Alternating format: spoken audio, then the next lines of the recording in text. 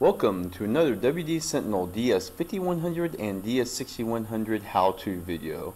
Today we're going to cover SAN and how to create an iSCSI target. Just to recap, we want to provide proven, reliable, and affordable solutions for the small and medium business. And we're doing that with our new line of ultra-compact storage plus server.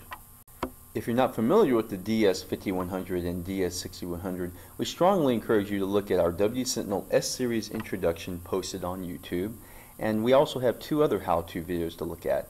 But let's get into our fourth how-to video covering SAN and iSCSI target. SAN stands for Storage Area Network.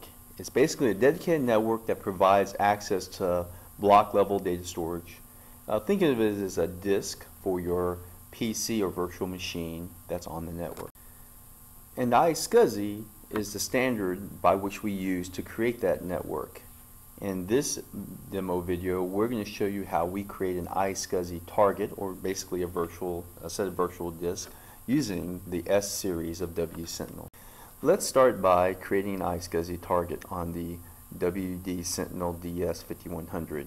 What we're looking at here is the remote desktop in to the desktop of the server, and we're going to launch Server Manager.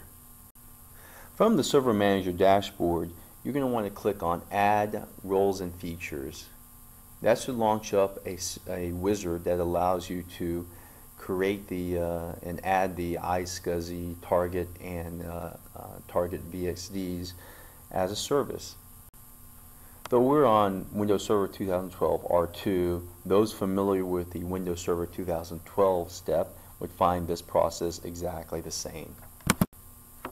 In about 3 to 5 minutes, the service will be enabled and running on your server, and will be ready to configure your client-side PC. What I'm showing here is a PC that already has the iSCSI Initiator installed. What you want to do on your PC or VM is to make sure that you have the initiator installed, that you have your network connections checked, and that you've checked your firewall settings. We're going back into the Server Manager running on the DS5100. We're selecting an NTFS volume that's already been created. In our how-to video on HDD configuration, we show you how to do that properly. And so all we're doing is selecting drive D. We create the name and the drive size. And finally, you get to select whether you want a thick or thin iSCSI provision. You can do a fixed disk, or you can have it grow dynamically. Now we're going to take our virtual disk and connect it to an iSCSI target service. So we give it the service a name, and then after that, the wizard will give you the option to connect it to any iSCSI initiator that you have on the network. In this case, if you recall, I already had an iSCSI initiator on my PC. It found it, and we connected together. It'll take a few minutes as it sets up all the services and the virtual disk and wire everything together.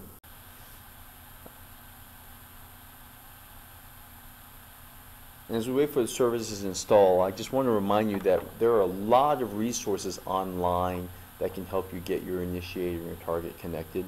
I'm using a very simplified environment here. You may encounter issues. Definitely look online for support. Join us next time as we have an exciting episode looking at joining the X series to the S series domain controller. And we'll also be looking at how you can use the WD Sentinel in video surveillance.